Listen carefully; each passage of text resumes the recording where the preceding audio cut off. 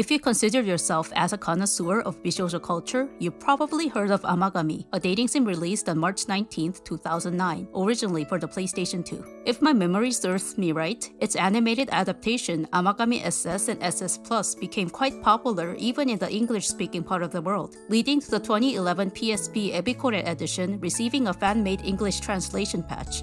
And if you've either watched or played Amagami, you'll understand what I mean when I say that, upon its release, Amagami's cultured approach on high school romance impressed even the most seasoned bishoujo otaku gamers, who were already accustomed to anything the genre had to offer at the time. Amagami, in a single sentence, is a gentleman's game. Keep in mind, since the post-internet era, the Japanese word for gentleman became a homonym for a pervert, all thanks to this iconic character shown here. And by that, I mean the game spot on captured the awkward lustfulness of sexually repressed teenagers, and yet everything is written sincerely with an unexpectedly sweet and innocent overtone. Yes, it's definitely cringe, but that's because Amagami is, perhaps unintentionally, a brutally honest manifestation of the virgin otaku psychology who's torn in the midst of hot sexy stuff while feeling threatened by female promiscuity, and the artwork of Takayama Kisai happened to perfectly balance between such ambivalent desires. Takayama later went on to produce and direct his own project called Seiren in 2017, which is an anime TV series sharing the Amagami timeline. We all know how that turned out.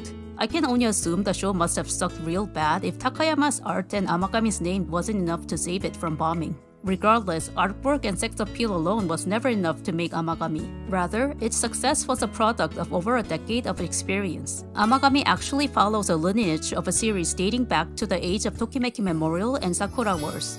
The series was called True Love Story, and the three franchises were dubbed as the Triforce of dating sims. Yes, Amagami belongs to the True Love Story series, and whether you've heard of it or not, now you know its part in the history of video games.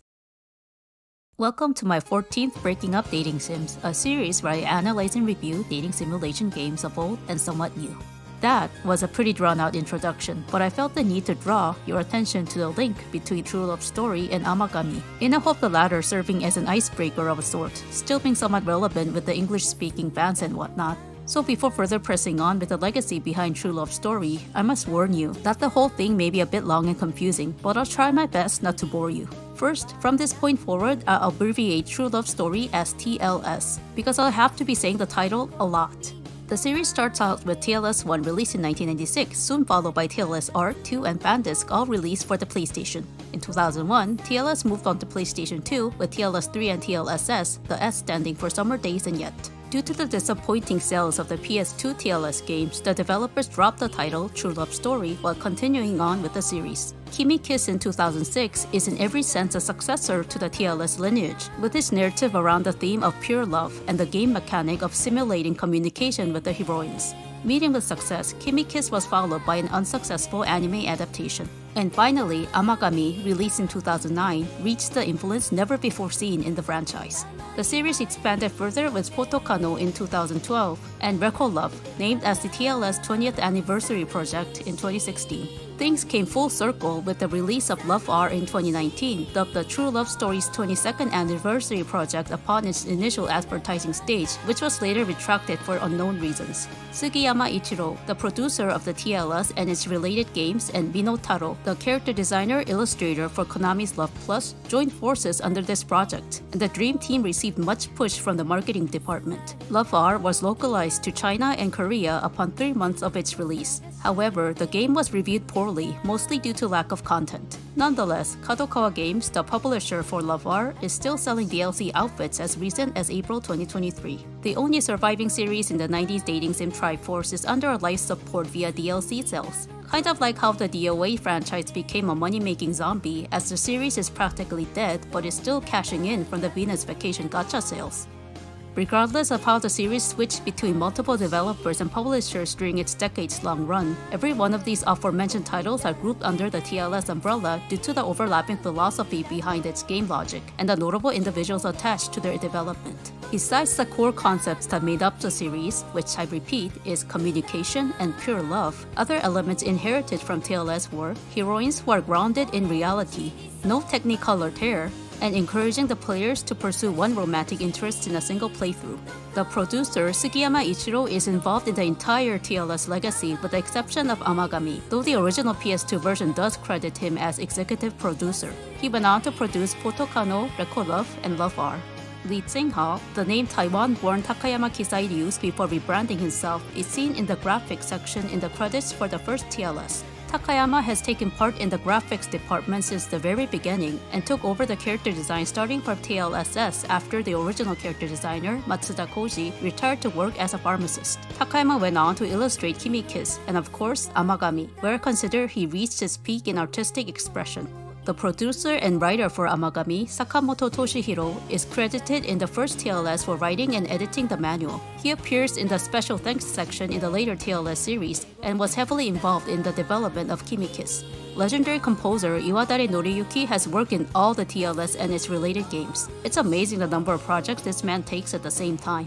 On the other hand, not every game developed by the TLS staff is categorized under the TLS lineage. For instance, the developer Game Crab, credited for TLS-3 and TLSS, collaborated with Circus and Broccoli of the DC Da Capo and Galaxy Angel fame to release True Tears in 2006. You might recognize the title from the popular animation series, but the show has little to do with the game it was based on besides sharing the title, and neither the show or the game is related to the TLS series. In 2008, presumably in an attempt to hitch onto the then-growing otome game bandwagon, the TLS staff developed their first and so far the last otome game titled True Fortune, which was also produced by Sugiyama Ichiro, composed by Iwadare, and follows the same game mechanics as TLS, but for some reason is not included as a part of the saga. Sugiyama and Sakamoto would team up on mobile rhythm game School Star Dream series on 2015, which ended its service about a year and a half of runtime. And now we cover the gist of the history of the TLS series and its relation to Amagami. It's about time to get to the actual game. Let's travel back to approximately 27 years, when True Love Story, the first entry to the TLS series, was released on December 13, 1996. An improved and discounted version of TLS, True Love Story Remember My Heart, TLSR for short, will be released on December 11, 1997 for the PlayStation and July 24, 1998 for Windows. Today I'll be reviewing TLSR, since it's widely considered to be the complete version of the first TLS. The main difference between the two include the opening ending songs, the latter having a faster loading time, improved UI, a load menu, thank God, new events, and an option to walk home with the protagonist's little sister, albeit only 3 times per single gameplay. Upon release, the general consensus surrounding TLS was the game suffers from bad artwork, but the character-focused game mechanic and communication minigames makes it an absolute winner. Indeed, compared to the high contrast, cel-shaded color palette of the 90s Bishoujo aesthetics, TLS's soft, airbrush touched and all the characters having either black or brown hair gave a calm if not dull feel to the overall visuals, and back then, I too considered TLS's art style downright ugly. I remember finding the enormous size especially distracting. Looking back now, I appreciate how good the anatomy is compared to other games of the time, and how the quality of the art remains consistent throughout. In fact, the plainness is what made TLS stand out the most, and something that appealed to the fans. Considering how much the success of Sentimental Graffity's aggressive marketing campaign relied much on the attractive-looking character designs, which were closer along the line of realism than something like, let's say, Dosokai by the same character designer more or less, I think there certainly was a demand for a more ground-to-earth art style at the time.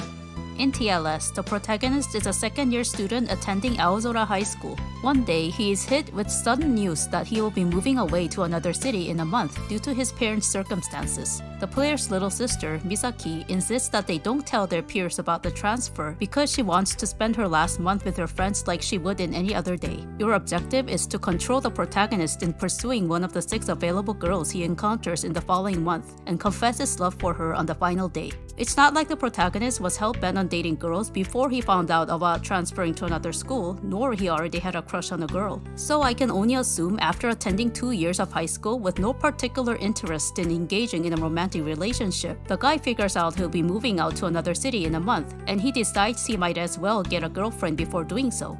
Sounds like a pleasant person.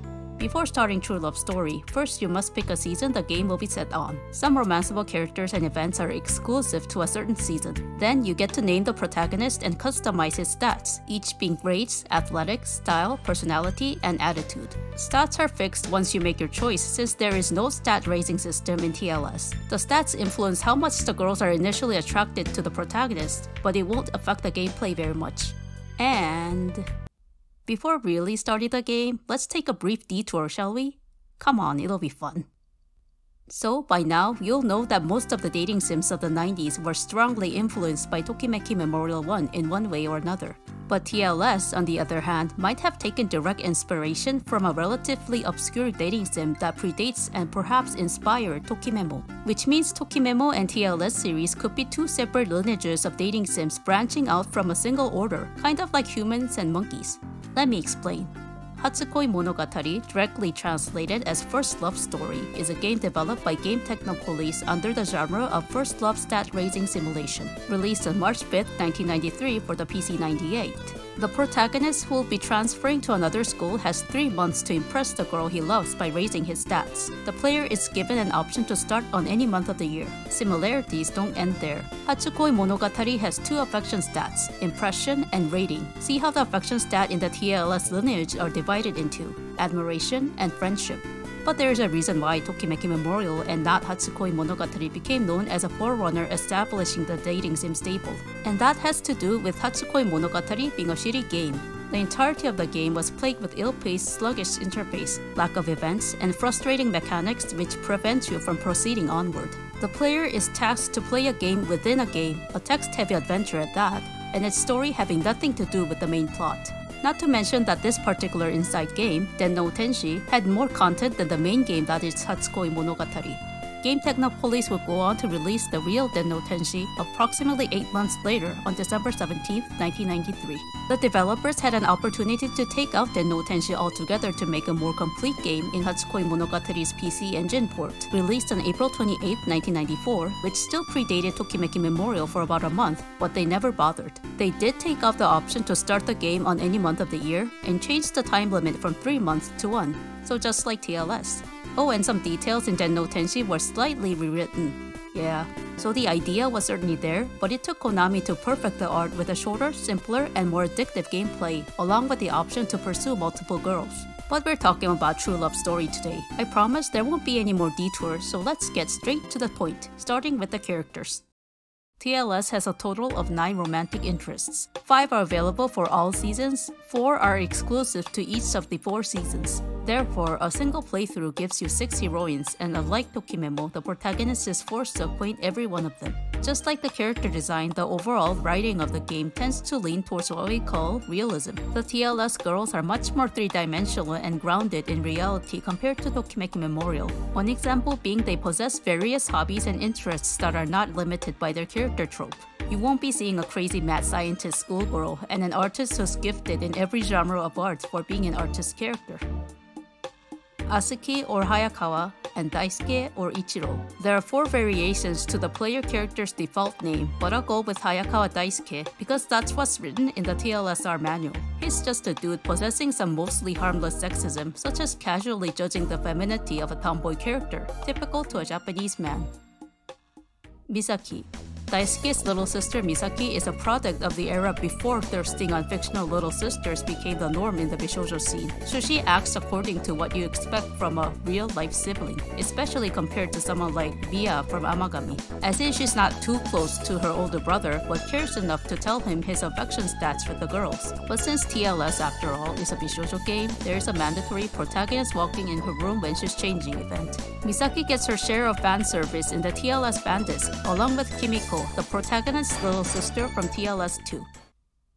Osuga Toru. He's the generic protagonist buddy who's constantly horny but has 0 chance of ending up with a girl. With the way he dresses, I can see why. Yanagisawa Shuichi. Yanagisawa is popular with the girls, including Misaki, thanks to his wholesome attitude, good looks, and high grades. He harbors feelings for Daisuke's childhood friend Nozomi, and even confesses his love for her at some point in the game. In this specific manner. I know Kabedon wasn't a bean back then, but he still looks kinda threatening. No wonder why she refused. Yanagisawa gets top score in the school exam for most of the time, and he sure is smug about it when Daisuke praises him. However, in rare cases where Daisuke places first, he doesn't even show up to share a single dialogue. Despite what everyone says, Yanagisawa seems like a bit of a jerk. Mikami Saeko. Saeko is Daisuke's homeroom teacher. She teaches English and is a married mother of a 2-year-old. Because TLS is not an eroge, she remains unromanceable, but she even has a swimsuit standing sprite with her son. What a tease.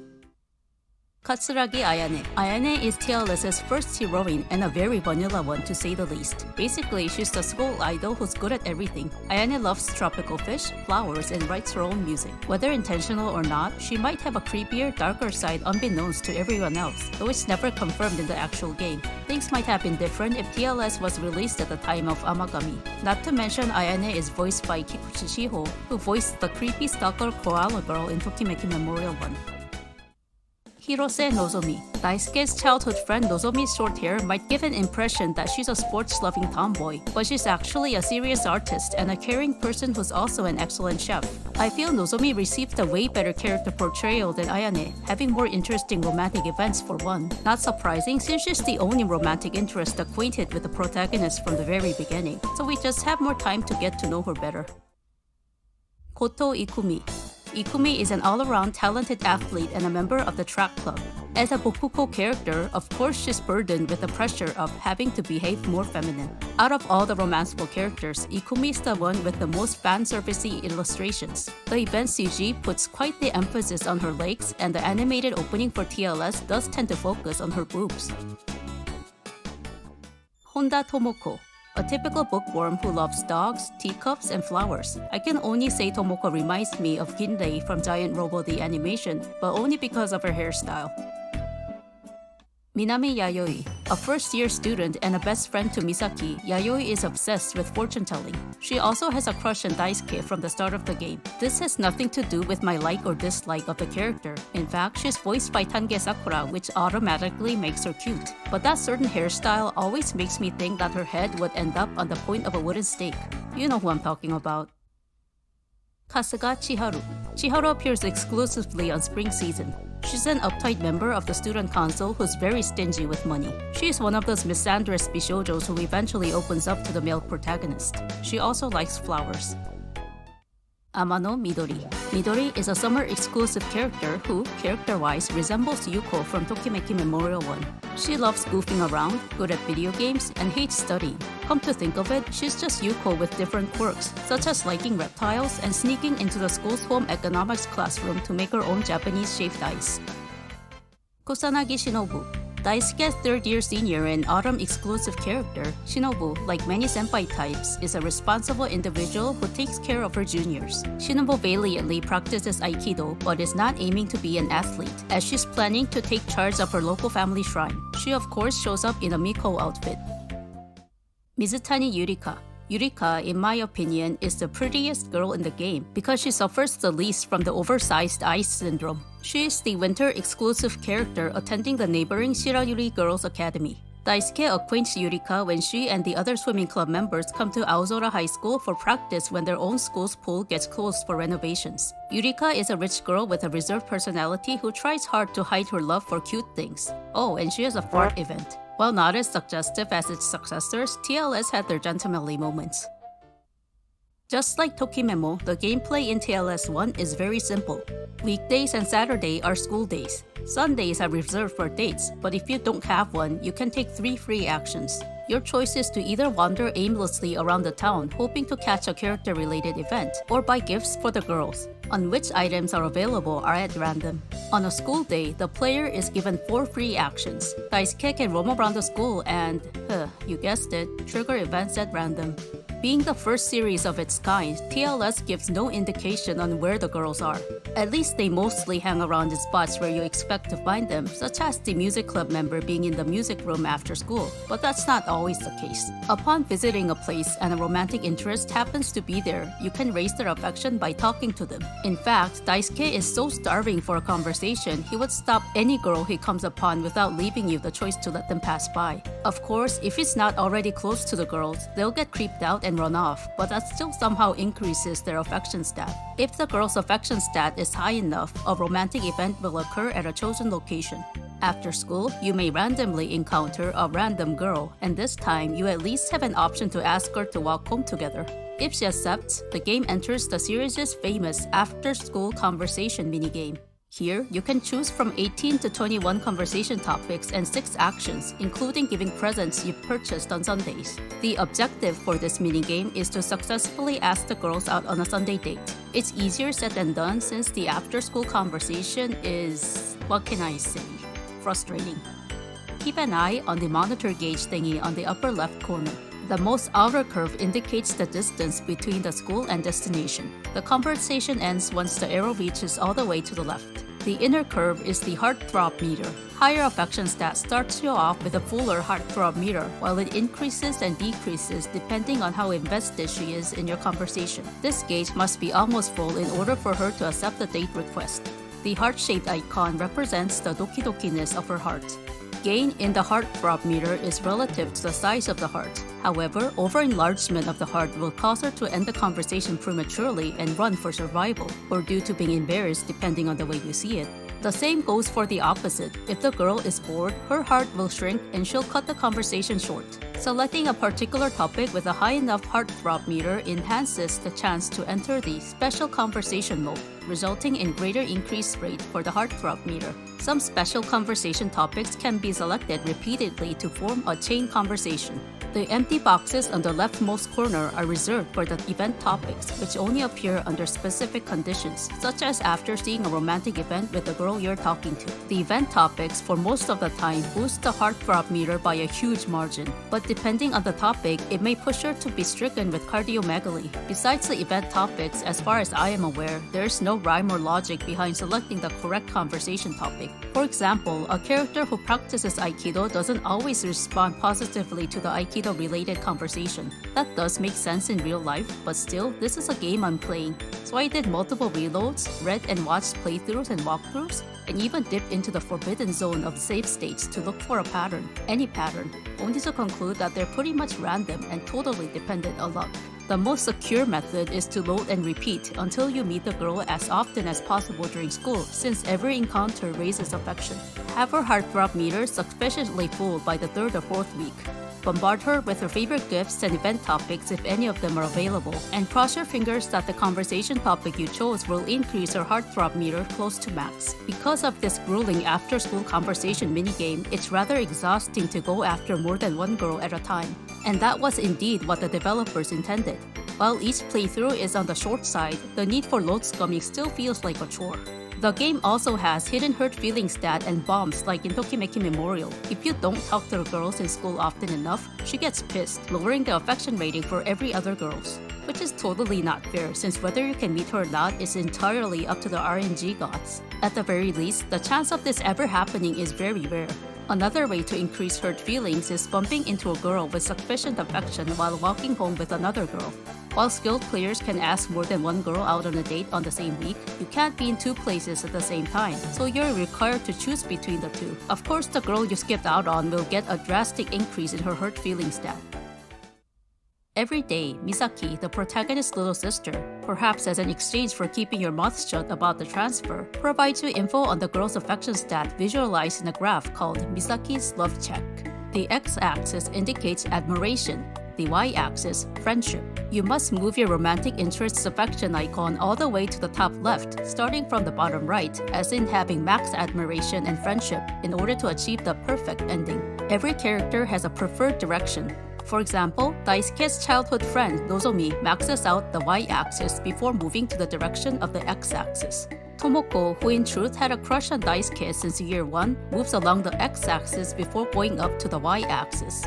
The title heroine, Ayane, is in between, and her affection icon inclines inversely at an angle of 45. Certain events can alter their preferred direction. After knowing that Nozomi is scared of lightning, her affection icon will start to shift across the x-axis. Unlike the later TLS-type games, admiration and friendship have no effect in the endings and purely exist for flavor. unless you want to collect every single event in the game, that is. See, there are 9 blocks in Misaki's love check. Certain events occur only while an affection icon remains within a specific block. So, to give you an example, on a normal playthrough, it's impossible for Nozomi to reach the D or G block because of her tendency to crawl across the y-axis. The only way is to load scum until you trigger that particular event that changes Nozomi's preferred direction. These events tend to occur under very specific conditions, and you'll often miss the block by a narrow margin. Dates are not required for the romantic ending, Ayane being an exception. However, it does yield a huge gain in affection stats and more importantly adds depth to the characters and enhances your gaming experience. And seriously, what is a dating sim without a date? In TLSR, you have a total of 3 Sundays you can ask a girl out on a date.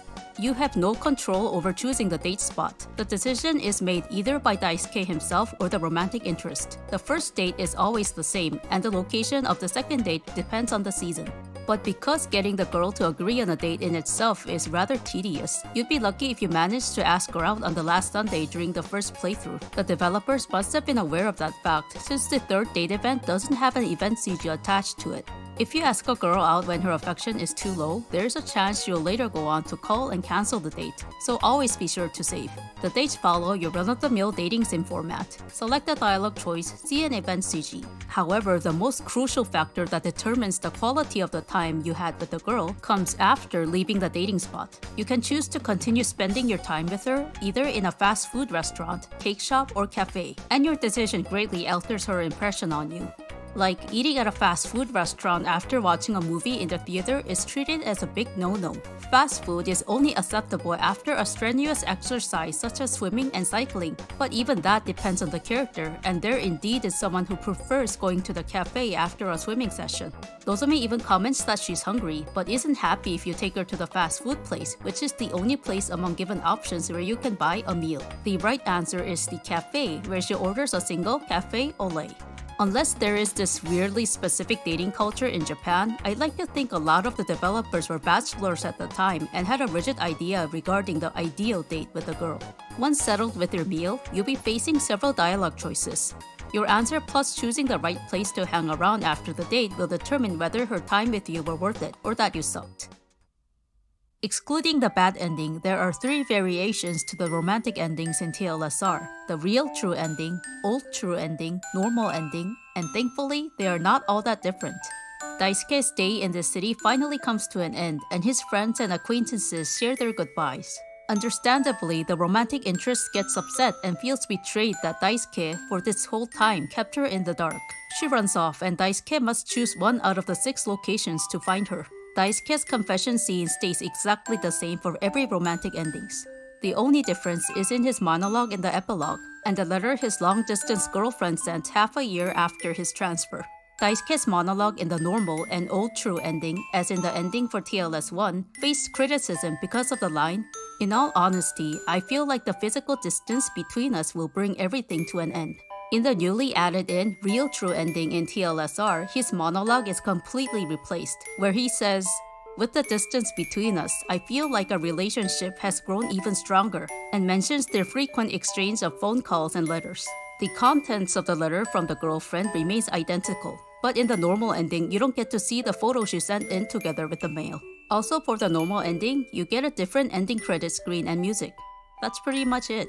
The bad ending happens, obviously, when Daisuke fails to pursue any of the romantic interests. In TLSR, there are 2 more variations to the bad ending, where Misaki waits for her brother at the front gate, or under a specific condition, Osuga comes to bid Daisuke farewell.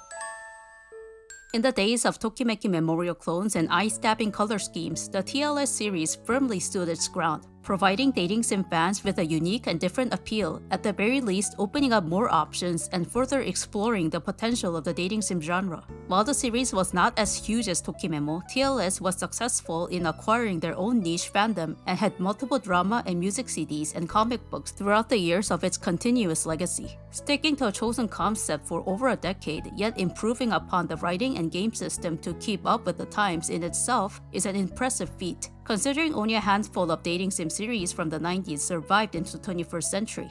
Being the first of the series, True Love Story is certainly rough around the edges. I wasn't a fan of the random encounters, the fact that it was impossible to catch certain romantic events without a walkthrough, and the brutal after-school conversation minigame. I mean, I get it must be tough to make a girl fall for you in a month. Too bad you'll likely end up abusing the game system for most of the playthrough, rather than getting to feel more attached to girls like the developers intended. At the bare minimum, TLS is a complete, not bug-ridden, playable game with an interesting concept where its successors improved upon and by no doubt was the starting point to the sensation that was Amagami. And that about does it. Thanks for watching while I time after time diverted from the main subject because reasons. I believe that you're used to it by now if you've watched any of my other videos. I'd like to argue it was out of absolute necessity. Hope you found this fun and or useful in some way. Be seeing you in the next video.